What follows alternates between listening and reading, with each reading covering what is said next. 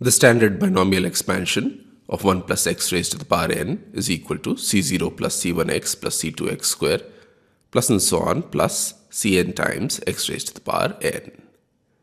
Now set x is equal to 1, so the left hand side is equal to 2 raised to the power n, and the right hand side is equal to c0 plus c1 plus c2 plus and so on plus cn. Now take the square of both sides. We get 2 raised to the power 2n is equal to the square of c0 plus c1 plus c2 plus and so on plus cn. This is equal to c0 square plus c1 square plus c2 square plus and so on plus cn square plus 2 times the sum of the products of the coefficients taken 2 at a time, which is c0 c1 plus c0 c2 plus and so on. Therefore, the sum of the products of the coefficients taken 2 at a time, which is c0 c1 plus c0 c2 plus c0 c3 plus and so on, is equal to half of, in brackets, 2 raised to the power 2n minus, in brackets, c0 square plus c1 square plus c2 square plus and so on plus cn square. Let's call this result 1. Now again, the binomial expansion of 1 plus x raised to the power n is equal to c0 plus c1x plus c2x square plus and so on plus cn times x raised to the power n. Let's call this result 2. Now replace x with 1 upon x.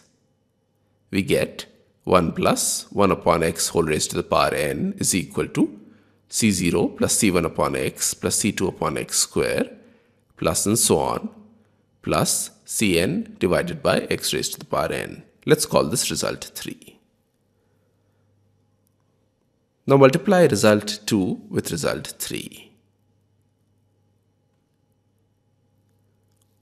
On the left hand side we get 1 plus x whole raised to the power n times 1 plus 1 upon x whole raised to the power n.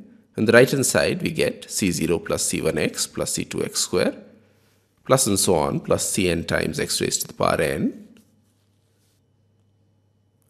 multiplied by, in brackets, c0 plus c1 upon x plus c2 upon x square plus and so on plus cn upon x raised to the power n.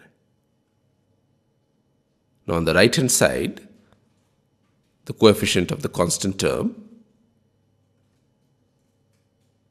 is obtained by multiplying the first term in the first bracket with the first term in the second bracket, resulting in c0 square, plus multiplying the second term in the first bracket with the second term in the second bracket, resulting in c1 square, plus and so on, and the last term is obtained by multiplying the last term in the first bracket with the last term in the second bracket, resulting in cn square.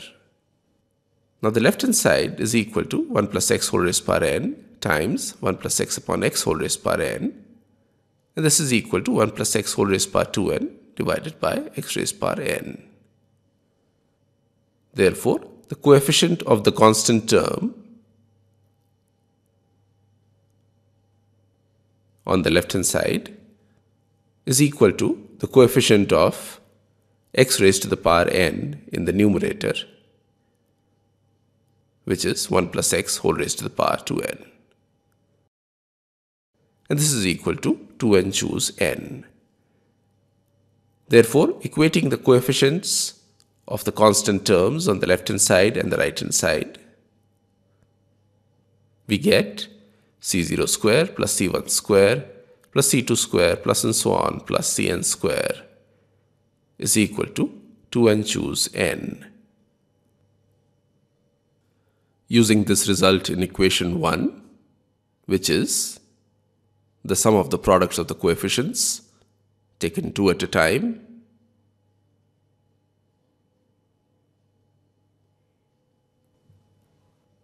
is equal to half of, in brackets, 2 raised to the power 2n minus, in brackets, c0 square plus c1 square plus c2 square plus and so on plus cn square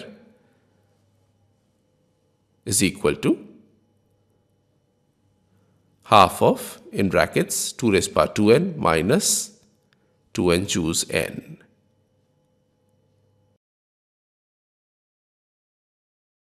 And this can be written as 2 raised to the power 2n minus 1 minus half of 2n factorial divided by n factorial square, which is the required answer.